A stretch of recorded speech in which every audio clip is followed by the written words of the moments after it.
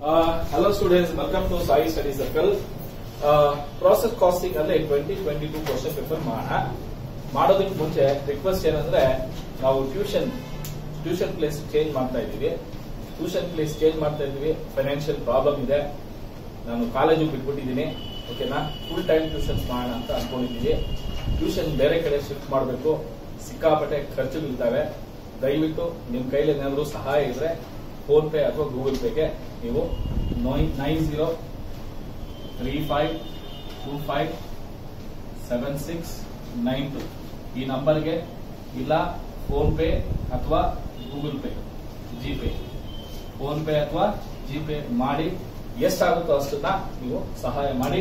ಖಂಡಿತ ಇನ್ನೂ ಒಂದಷ್ಟು ಜಾಸ್ತಿ ವಿಡಿಯೋಸ್ನ ನಾನು ಹಾಕ್ತೀನಿ. ನಿಮ್ಗೆಲ್ಲರಿಗೂ ಸಹಾಯ ಆಗುತ್ತೆ. ಓಕೆನಾ, ಆದಷ್ಟು ಎಲ್ರಿಗೂ ಸಹಾಯ ಆಗಿದೆ ಅಂತ ಅನ್ಕೊಂಡಿದ್ದೀನಿ. ದಯವಿಟ್ಟು ಮಾಡಿ, ನಿಮ್ ಕೈಲಾಗಿರೋಷ್ಟು ಕಾಂಟ್ರಿಬ್ಯೂಟ್ ಮಾಡಿ. ಥ್ಯಾಂಕ್ ಯು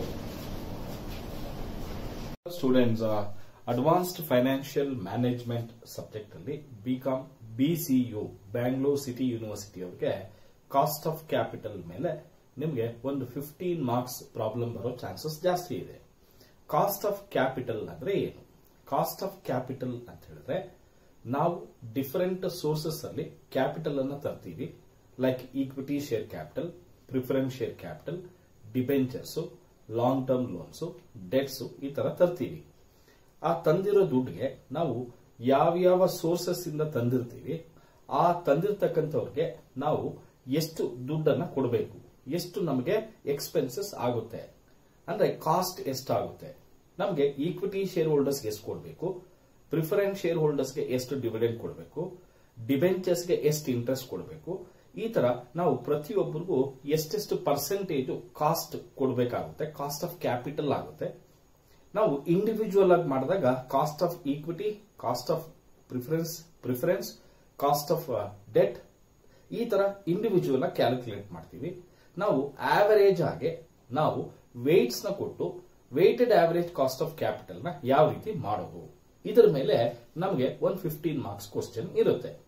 ನಮಗೆ 2022 ನಲ್ಲಿ ಇದೇ ತರದ weighted average cost of capital ಮೇಲೆ ಒಂದು ಪ್ರಾಬ್ಲಮ್ ಇದೆ. ಆ ಪ್ರಾಬ್ಲಮ್ ನ ನಾವು ಕ್ಲೀನ್ ಆಗಿ ನೋಡೋಣ. ಫಸ್ಟ್ ಕ್ವಶನ್ ಓದ್ತೀನಿ, ನೋಡ್ಕೊಳ್ಳಿ. XYZ company limited has the following capital structure. Source of finance debt capital 15 lakhs 4%, preference shares of 100 each 5 lakhs 8.5%, equity share capital of 10 each 10 lakhs 11.5%, retained earnings 20 lakhs at 10%. The market value of equity share is 28 each. Calculate weighted average cost of capital based on book value, based on market value ಅಂತ ಹೇಳಿದಾನೆ. ನಾವು based on book value, based on market ವ್ಯಾಲ್ಯೂಗೆ ನಾವು proforma ಹಾಕೊಂಡಿದೀವಿ. ಯಾವ್ಯಾವ sources ಇದೆ ಅಂತ ಹೇಳಿದ್ರೆ, first debt capital ಇದೆ, next preference capital ಇದೆ, ನೆಕ್ಸ್ಟ್ ಈಕ್ವಿಟಿ ಕ್ಯಾಪಿಟಲ್ ಇದೆ, ಹಾಗೆ ರಿಟೈನ್ಡ್ ಅರ್ನಿಂಗ್ಸ್ ಕೂಡ ಇದೆ. ರಿಟೈನ್ಡ್ ಅರ್ನಿಂಗ್ಸ್ ಎಷ್ಟೆಷ್ಟಿದೆ ಅಂತ ಹೇಳಿದ್ರೆ, ಇದು 15 lakhs, 5 lakhs, 10 lakhs, 20 lakhs. ಈ ತರ ನಮಗೆ ಟೋಟಲ್ 50 lakh rupees ಅಷ್ಟು ಏನಿದೆ ಟೋಟಲ್ ಕ್ಯಾಪಿಟಲ್ ಇದೆ. ಈ ಟೋಟಲ್ ಕ್ಯಾಪಿಟಲ್ 50 lakh rupees ಅಲ್ಲಿ ನಮಗೆ debt 15 lakhs, preference share capital 5 lakhs, equity share capital 10 lakhs, retained earnings 20 lakhs. ಒಬ್ಬೊಬ್ಬರಿಗೆ ಆಫ್ಟರ್ ಟ್ಯಾಕ್ಸ್ ನೋಡಿ, ನಾವು ಟ್ಯಾಕ್ಸ್ ಕಟ್ಟತಕ್ಕಂಥದ್ದು ಬರೀ ಡೆಟ್ಗೆ ಮಾತ್ರ, ಪ್ರಿಫರೆನ್ಸ್ಗೆ, ಈಕ್ವಿಟಿಗೆ, ರಿಟೈನ್ಡ್ ಅರ್ನಿಂಗ್ಸ್ಗೆ ಯಾವುದೇ ಕಾರಣಕ್ಕೂ ಟ್ಯಾಕ್ಸ್ ಅನ್ನು ಮೈನಸ್ ಮಾಡಲ್ಲ. ಸೊ ದೇರ್ ಫಾರ್ ಅವನು ಆಲ್ರೆಡಿ ಆಫ್ಟರ್ ಟ್ಯಾಕ್ಸ್ ಕೊಟ್ಟಿರೋದ್ರಿಂದ ಕಾಸ್ಟ್, ನಾವು ಕಾಸ್ಟ್ ಆಫ್ಟರ್ ಟ್ಯಾಕ್ಸ್ 4%, 8.5%, 11.5% ಮತ್ತೆ 10% ಅಂತ ಅವನೇ ಕೊಟ್ಟಿದ್ದಾನೆ. ಸೊ ಕೊಟ್ಟಿರೋದ್ರಿಂದ ನಮಗೆ ಏನು ಪ್ರಾಬ್ಲಮ್ ಇಲ್ಲ. ಆದರೆ ವೇಟ್ಸ್ ಅನ್ನ ಯಾವ ರೀತಿ ಕ್ಯಾಲ್ಕುಲೇಟ್ ಮಾಡೋದು? ಈಗ ವೇಟ್ಸ್ ನ ಕ್ಯಾಲ್ಕುಲೇಟ್ ಯಾವ ರೀತಿ ಮಾಡೋದು ಅಂತ ಹೇಳಿದ್ರೆ, ನಮಗೆ ಕ್ಯಾಲ್ಕುಲೇಟರ್ ತಗೊಂಡು ನಮಗೆ ಟೋಟಲ್ 15 lakhs ಡೆಟ್ ಇದೆ, 50 lakhs ಟೋಟಲ್ ಕ್ಯಾಪಿಟಲ್ ಇದೆ. 15 ಡಿವೈಡೆಡ್ ಬೈ 50 ಮಾಡಿದ್ರೆ ನಮಗೆ 30% ಅಂದ್ರೆ 0.30% ಬರುತ್ತೆ. ಹಾಗೆ 5 lakhs ಡಿವೈಡೆಡ್ ಬೈ 50 lakhs ಮಾಡಿದ್ರೆ 10%, ಅಲ್ಲಿಗೆ 0.10. 10 ಡಿವೈಡೆಡ್ ಬೈ 50 ಮಾಡಿದ್ರೆ ಇದು 20%. 20 ಡಿವೈಡೆಡ್ ಬೈ 50 ಮಾಡಿದ್ರೆ 40%, 0.4% ಬರುತ್ತೆ. ನಮಗೆ ಪರ್ಸೆಂಟೇಜ್ ಬಂತು. ಇದೆಲ್ಲ ಟೋಟಲ್ ಮಾಡಿದ್ರೆ 1 ಬರಬೇಕಾಗುತ್ತೆ, ಬಂದೇ ಬರುತ್ತೆ. ಈಗ weighted average cost of capital ಮಾಡಬೇಕಾದ್ರೆ weights into cost after tax ನ ಮೈನಸ್ ಮಾಡಿದ್ರೆ ನಮಗೆ ಬರುತ್ತೆ. ಅಲ್ಲಿಗೆ 0.3 ಇಂಟು 4 ಮಾಡಿದ್ರೆ 1.2, 0.10 ಇಂಟು 8.5 ಮಾಡಿದ್ರೆ 0.85 ಬರುತ್ತೆ. 0.2 ಇಂಟು 11.5 ಮಾಡಿದ್ರೆ 2.30. 0.4 ಇಂಟು 10 ಮಾಡಿದ್ರೆ ನಮಗೆ 4% ಬರುತ್ತೆ. ಅಲ್ಲಿಗೆ ಟೋಟಲ್ ಮಾಡಿದ್ರೆ ಇದನ್ನ 5, 11, 13, 1 ಕ್ಯಾರೀಸ್, 5, 7, 8, 8.35% ಏನು weighted average cost of capital. ಅಂದ್ರೆ ಆವರೇಜ್ ಕಾಸ್ಟ್ ಆಫ್ ಕ್ಯಾಪಿಟಲ್ ನಮಗೆ 8.35% ಬರ್ತಾ ಇದೆ. So there four weighted average cost of capital as per book value it is 8.35%. ಅಂದ್ರೆ ಆವರೇಜ್ ಆಗಿ ನಾವು ಆವರೇಜ್ ಮಾಡಿದಾಗ ನಮಗೆ 8.35% ಬರ್ತಾ ಇದೆ. ನಿಮಗೆ ಈ ಆವರೇಜ್ ತಗೊಂಡ್ರೆ ಡಿಫರೆಂಟ್ ವ್ಯಾಲ್ಯೂ ಬರುತ್ತೆ. ನಾವು ವೇಟ್ಸ್ ಇಂದ ಮಲ್ಟಿಪ್ಲೈ ಮಾಡಿ ಬಂದಿರೋ ವೇಟ್ಸ್ ನ ತಗೊಂಡ್ರೆ ಆವರೇಜ್ ತಗೊಂಡ್ರೆ 8.35% ಬರ್ತಾ ಇದೆ. ಇದು ನಮಗೆ ಬುಕ್ ವ್ಯಾಲ್ಯೂ ಬಂತು. ಈಗ ಇದೇ weighted average cost of capital ನ ಮಾರ್ಕೆಟ್ ವ್ಯಾಲ್ಯೂ ಮಾಡಬೇಕಾದ್ರೆ ಎಷ್ಟು ಬರುತ್ತೆ? ಈಗ ಡೆಟ್ ಏನು ಕೊಟ್ಟಿಲ್ಲ, ಸೊ 15 lakhs ಹಾಗೆ ಇರುತ್ತೆ. ಕಾಸ್ಟ್ ಕೂಡ ಸೇಮ್ ಇರುತ್ತೆ 4%. ಪ್ರಿಫರೆನ್ಸ್ ಕ್ಯಾಪಿಟಲ್ 5 lakhs ಇದೆ, ಅದು ಕೂಡ ಏನು ಚೇಂಜ್ ಆಗಿಲ್ಲ. ಅದರದ್ದು 8.5% ಕೊಡ್ತಾ ಇದ್ದೀವಿ. ಆದ್ರೆ ಈಕ್ವಿಟಿ ಕ್ಯಾಪಿಟಲ್ ತಗೊಂಡಾಗ ನಾವು ಈಕ್ವಿಟಿ ಕ್ಯಾಪಿಟಲ್ ಮಾರ್ಕೆಟ್ ವ್ಯಾಲ್ಯೂ ಮಾಡಬೇಕಾದ್ರೆ ಯಾವ ರೀತಿ ಮಾಡೋದು ನೋಡಿ. ಟೋಟಲ್ ಈಕ್ವಿಟಿ ಶೇರ್ ಕ್ಯಾಪಿಟಲ್ ನಮ್ಮ ಹತ್ರ 10 lakh rupees ಇದೆ. 10 lakh rupees ಇದೆ. ಒಂದು ಶೇರ್ ಬೆಲೆ 10 ರೂಪಾಯಿ ಅಂತ ಹೇಳಿದ್ರೆ ಒಟ್ಟು 1 lakh ಶೇರ್ಸ್ ಬರ್ತಾ ಇದೆ. ಆದ್ರೆ ಇದರ ಮಾರ್ಕೆಟ್ ವ್ಯಾಲ್ಯೂ ಎಷ್ಟು ಅಂತ ಹೇಳ್ತಾ ಇದ್ದಾನೆ? 28 rupees 1 ಶೇರ್ ಪ್ರೈಸ್ ಅಂತ ಹೇಳ್ತಾ ಇದ್ದಾನೆ. ಅಲ್ಲಿಗೆ 1 lakh ಇಂಟು 28 ಅಂತ ಹೇಳಿದ್ರೆ 28 lakh rupees ಅಷ್ಟು ಏನ್ ಬರ್ತಾ ಇದೆ? ಈಕ್ವಿಟಿ ಕ್ಯಾಪಿಟಲ್ ಬರ್ತಾ ಇದೆ. ಅಂದ್ರೆ equity capital market value calculate ಮಾಡಬೇಕಾದ್ರೆ ನಮಗೆ equity share capital plus retained earnings ಎರಡರದ್ದು ಸೇರಿಸಿ ಮಾರ್ಕೆಟ್ ವ್ಯಾಲ್ಯೂ ಎಷ್ಟು ಬರ್ತಾ ಇದೆ? 28 lakhs ಬರ್ತಾ ಇದೆ.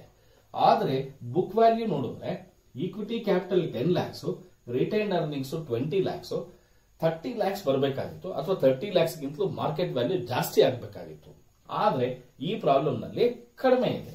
ಹಾಗಾದ್ರೆ ಈ 28 lakhs ಅಲ್ಲಿ ಈಕ್ವಿಟಿ ಕ್ಯಾಪಿಟಲ್ ಎಷ್ಟು, ರಿಟೈನ್ಡ್ ಅರ್ನಿಂಗ್ಸ್ ಎಷ್ಟು ಅದನ್ನ ನೋಡ್ಬೇಕಾದ್ರೆ ನಮಗೆ ರೇಷಿಯೋ ನೋಡಿ 10 lakhs and 20 lakhs, 10 lakhs and 20 lakhs. ನಾವು ರೇಷಿಯೋ ತಗೊಂಡ್ರೆ 0 ಮೈನಸ್ ಮಾಡಿದ್ರೆ 1:2 ಬರುತ್ತೆ.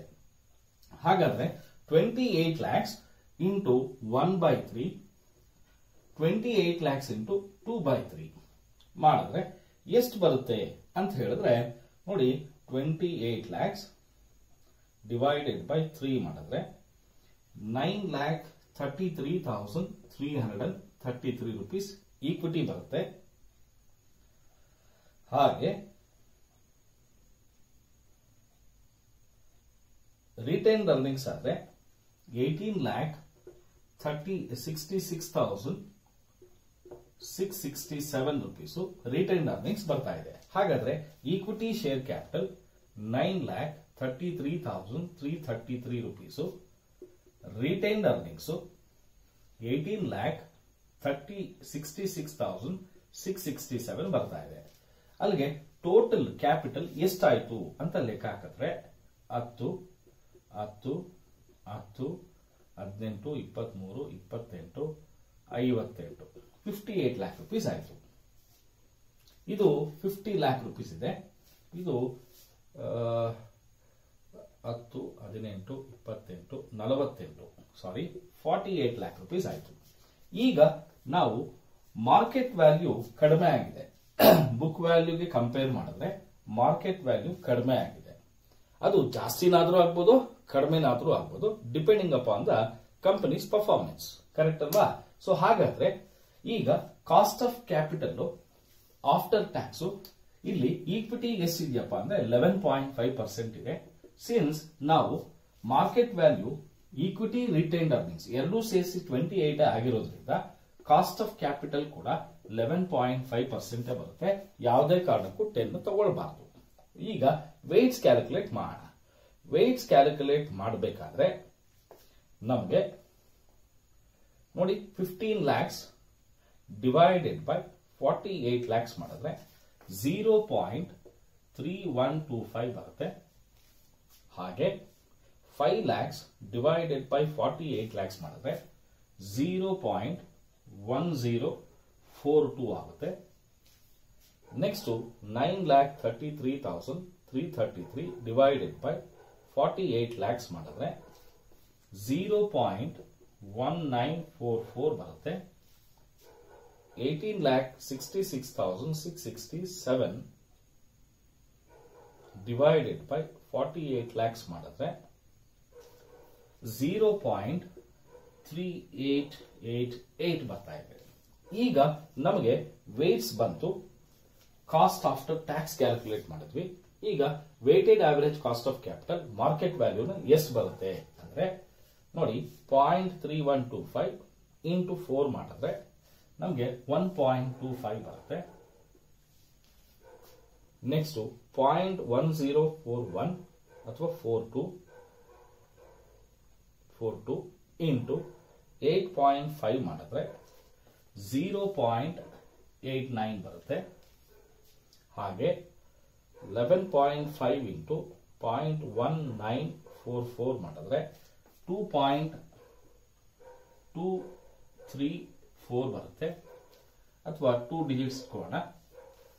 ನೆಕ್ಸ್ಟ್ 11.5 ಇಂಟು 0.3888 ಮಾಡಿದ್ರೆ 4.47 ಬರುತ್ತೆ. ಈಗ ಟೋಟಲ್ ಮಾಡಿದ್ರೆ 10, 19, 24, 6, 8, 16, 18, 1 carries, 5, 7, 8. 8.84% ಬರ್ತಾ ಇದೆ. So as per market value WACC ಬಂದು 8.84% ಬರ್ತಾ ಇದೆ.